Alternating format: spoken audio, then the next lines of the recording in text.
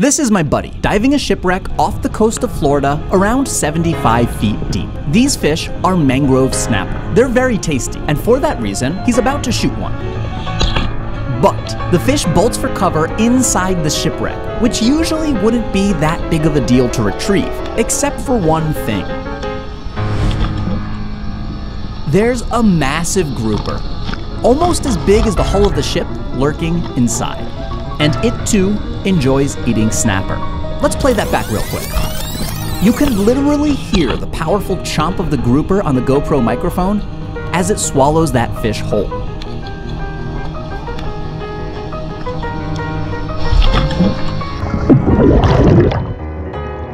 Said the Goliath. That's a Goliath grouper. Weighing up to 800 pounds, they're one of the biggest and most powerful fish in the entire ocean. And in this video, we lose an even bigger fish to one of these Goliaths. This story starts on the opposite side of the world, in Bali, at my villa.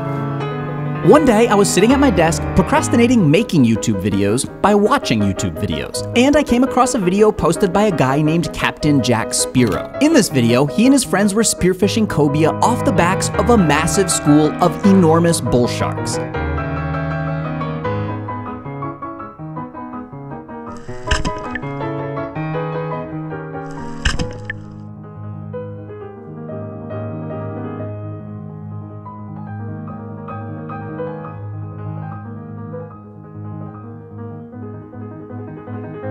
Bull sharks are among the most aggressive sharks on Earth, partially due to the fact that they have the highest levels of testosterone in the entire animal kingdom. They can also sense the struggle of an injured fish in the water. And so, when Jack doesn't get an instant kill shot through the head of one of these cobia, the sharks go into a sort of feeding frenzy. And, as you can imagine, you want to avoid triggering a feeding frenzy of bull sharks at all costs.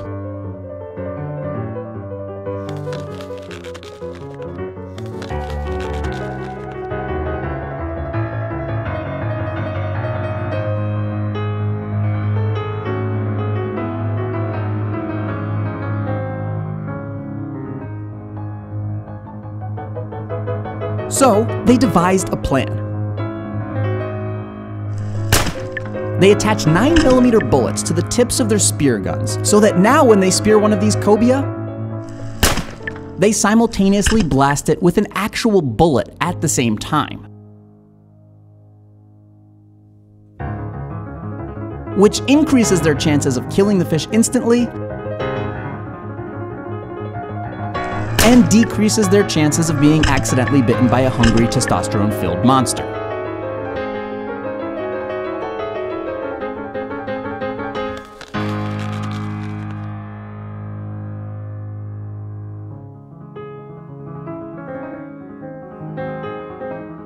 Did I mention that these guys are from Florida? And we got into some serious, intense shark encounters, so stay tuned. You ain't gonna wanna miss this. Anyways, before I even finished watching that video, I had already messaged Captain Jack Spiro on Instagram asking if I could come join him. And in what might be the most Floridian response of all time, Jack informed me that, unfortunately, it's not the right season to spear giant cobia off the backs of dozens of massive bull sharks with a literal bullet retrofitted onto the tip of a spear gun. But we could go chase grouper in the Florida Keys.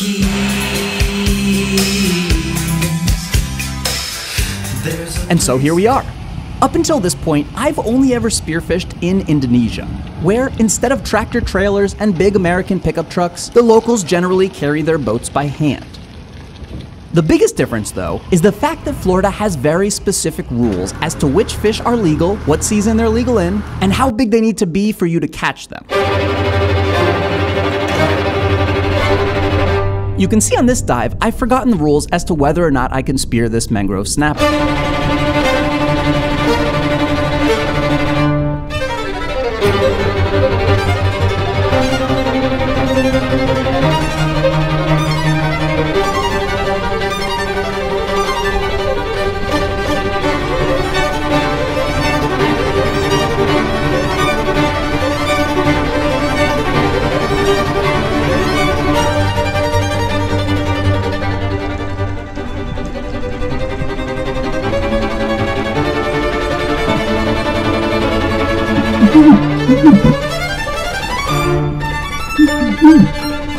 And I I decide not to risk it. I thought it was too small. No, that was legal. Oh yeah, I'll go back in.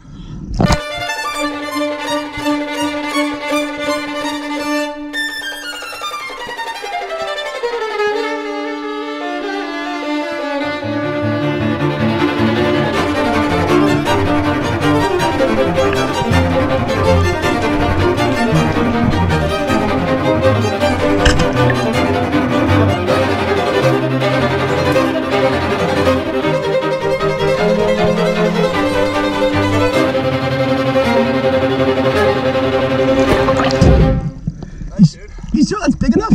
Yeah. I thought it to be 20 inches.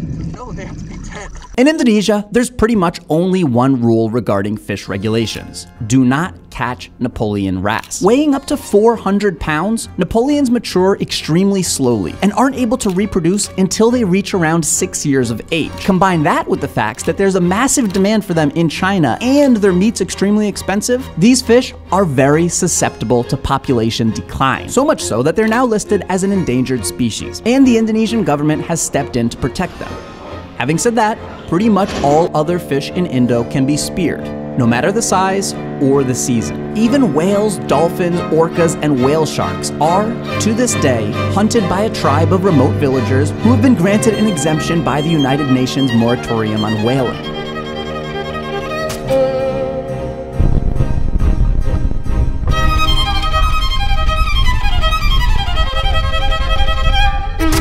I recently lived with these guys for a few weeks, so stay tuned for that video dropping soon. Anyways, speaking of Chinese demand for seafood, let's talk about sharks. In Florida, these days, they're largely protected. The sharks in Indonesia, however, don't enjoy that luxury. Thousands of them are caught every year by locals, who sell their fins to the Chinese in order to make shark fin soup.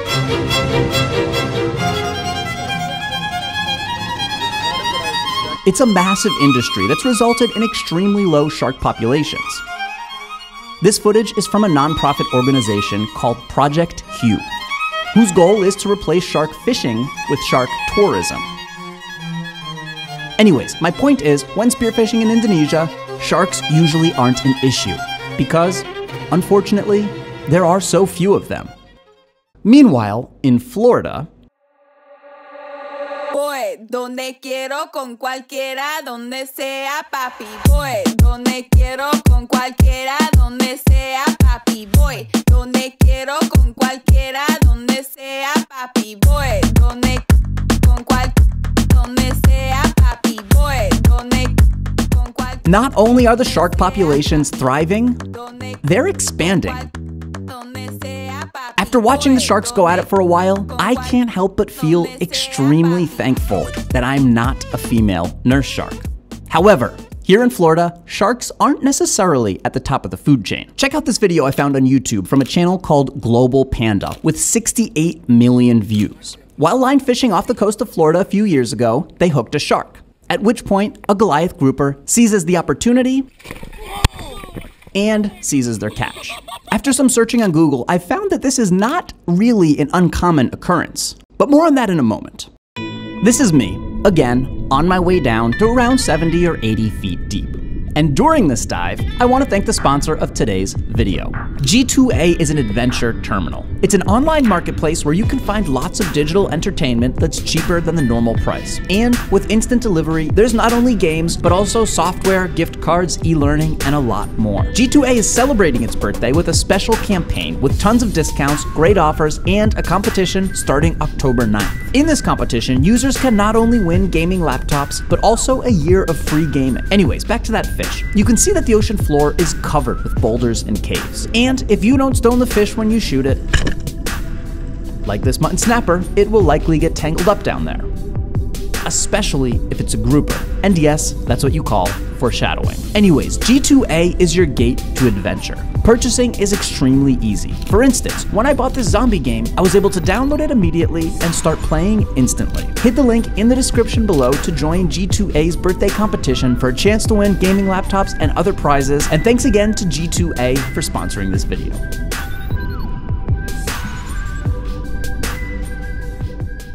Let's talk about these underwater cave systems for a moment. Snappers aren't really our main target. Groupers are. Not those giant Goliaths though. They're protected and you can't spear them. We're after black groupers.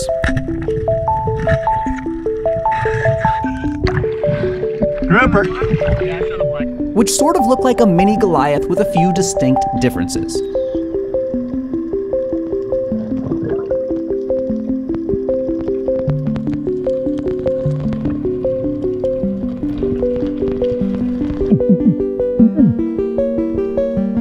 One thing that's not different though is the caves that they like to live in. Fly grouper, baby. Nice. Basically, you dive down, sometimes with a flashlight, and look in every nook and cranny you can find. The fact that grouper like to live deep in these caves makes them very hard to hunt. For example, this is Jack yesterday.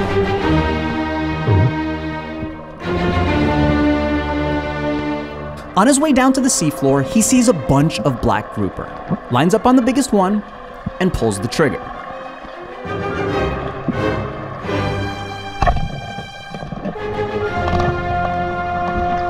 It's a good shot, but not good enough to keep it out of one of those underwater caves.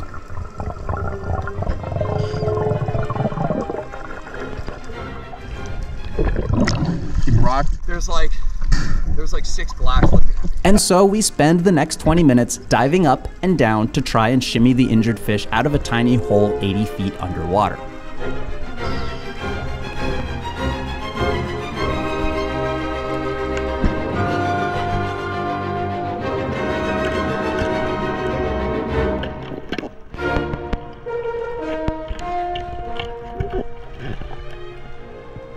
Although it is a pain in the ass, if they were easy to catch, it wouldn't be nearly as satisfying to spear them. This is my buddy Justin, and on his way down to the seafloor, he sees another black grouper. Him and his brother own the boat we're out on today, and they have a YouTube channel as well. Anyways, this is an example of spearfishing grouper done perfectly.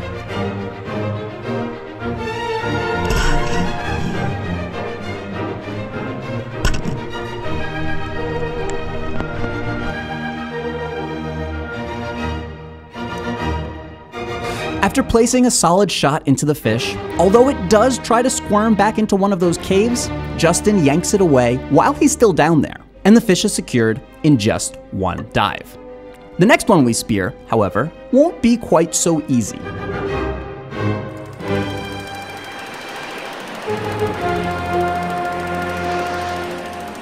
In the 1930s, Ernest Hemingway lived here in Key West, Florida. And when he went out on his fishing boat, he reportedly averaged 1 catch every 3 minutes, including fish such as marlin, wahoo, albacore, amberjack, and 3 kinds of grouper. And considering Hemingway's notorious fascination with catching big game, it's safe to assume that Goliaths were among the 3 different kinds of grouper he liked to catch. Maybe because his epic fishing stories inspired the next generation, or maybe just because catching grouper is awesome. Over the next few decades, Goliath groupers were hunted a lot, sort of like the sharks in Indonesia today. Back in the 1970s and 80s in Florida, the locals had neither the knowledge nor resources to understand the damage they were doing to the population. According to an article on saltstrong.com, because they don't fear many things in the ocean due to their size, they don't fear divers and spearfishermen like other saltwater game fish do. They went on to say that Goliath grouper aren't afraid of men in Speedos either, which proves they aren't very smart. Anyways, because of this, it was incredibly easy for good spearfishermen to have a field day spearing Goliaths prior to 1990. And for normal line fishermen, it was similarly easy to load up once they found a Goliath honey hole. Goliath groupers can live to be up to 37 years old. And similar to the Napoleon wrasse in Indonesia, they need more time to reproduce than many other fish species. Luckily, in the early 90s, Goliath groupers were given that time. After being determined critically endangered worldwide, the state of Florida made it illegal to catch them. Fast forward to today, however, the population has bounced back spectacularly. So much so that not only are they not afraid of people, they're actually attracted to them because they've learned to associate humans with a free meal. This YouTube video from Diver Sherwood is a perfect example. These guys are spearing invasive lionfish, and that Goliath knows exactly what's going on. And time again throughout our trip, we're sort of followed around by Goliaths, hoping to steal our catch.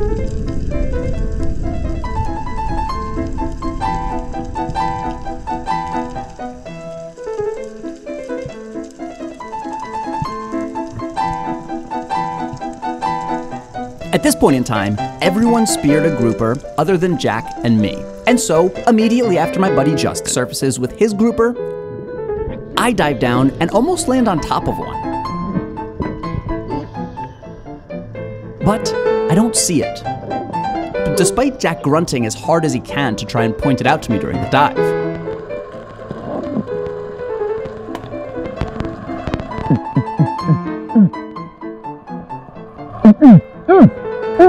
And by the time I do see it, it's too late. The fish got spooked. The cloud of dust you see here is all that's left of it as it bolts away, lightning fast. This Goliath, on the other hand, wasn't spooked at all. In fact, it seemed equally disappointed that it didn't get the free meal it was expecting.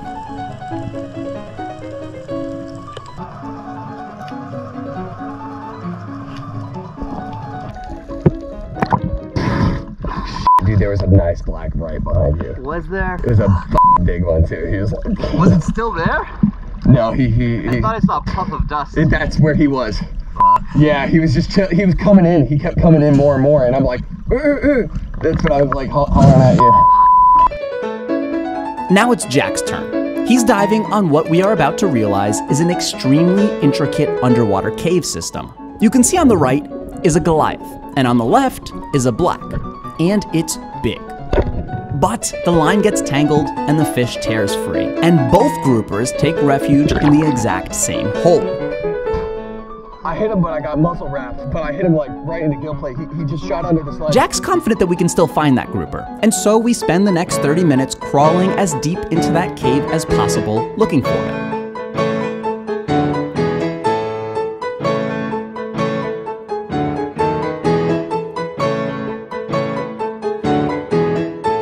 On one of the dives, though, I get distracted by a school of yellowjacks who seem to be attracted to all the commotion.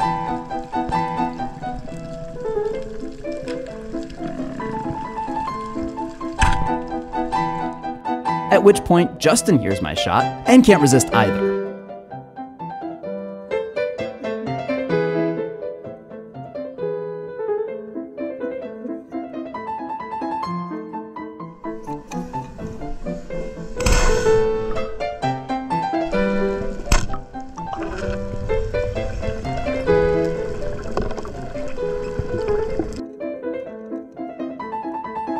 Meanwhile, Jack sees the grouper, but still can't get a good shot on it. Did you see where he went?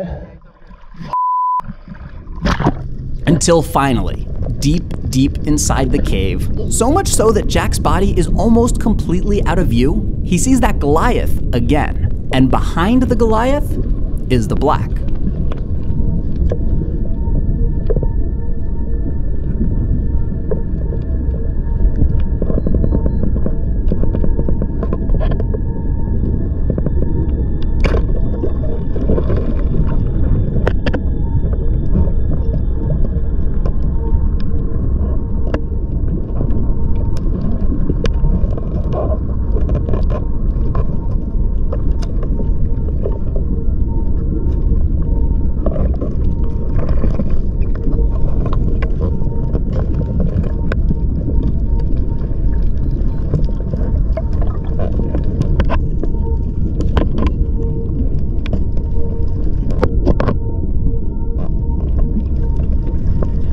After trying to yank it out while he's down there, he runs out of air and backs out of the hole. At which point my other buddy, Derek, takes over.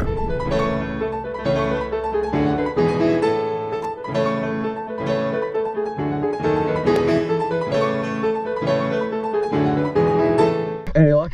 He is way back there. Oh, I know he's back there. I was just gonna say, start ripping him. It felt like he was moving. Yeah, that's what I felt too. Made a good shot on him. I felt him and I was like getting headway on him. And so basically now everyone takes turns diving, trying to yank that fish out a little bit more each time, before the Goliath swallows it whole. Finally, 20 minutes later, Jack's able to grab it.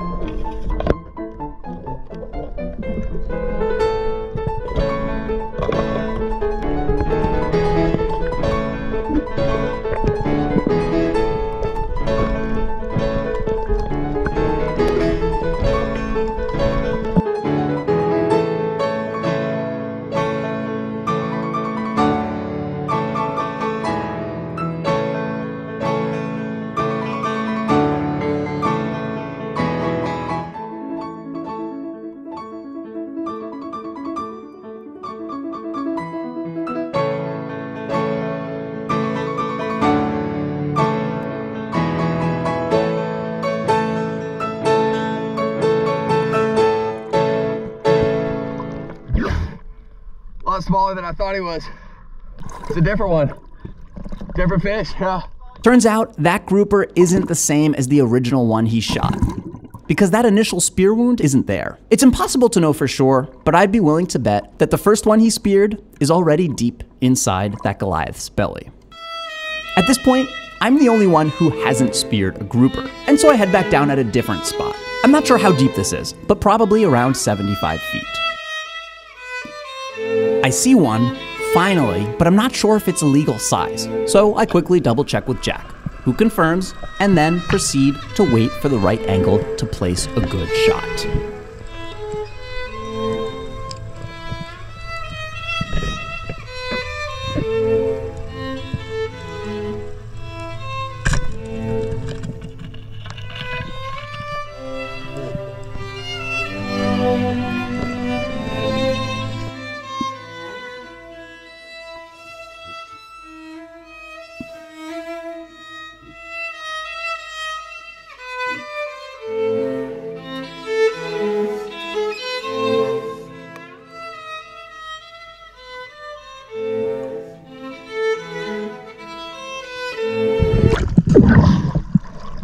Nice, dude.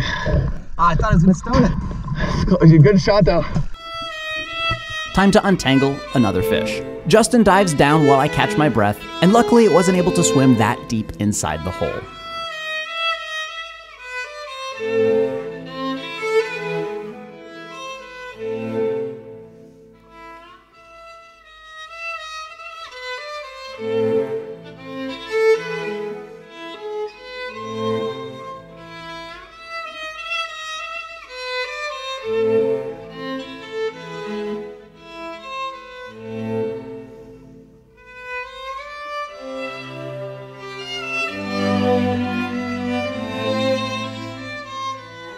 Thanks, man. All right. I don't know why, but the fact that spearing fish can be so difficult makes eating them way more delicious. Speaking of which, this is the part of the video where we cook the fish on the boat, show an idyllic sunset, and I talk about the lessons I learned from the adventure. But I'm not really sure what the lesson is. What I do know is that Goliath groupers are pretty fucking cool. What do you think of Florida, dude? It's horrible. Never coming back.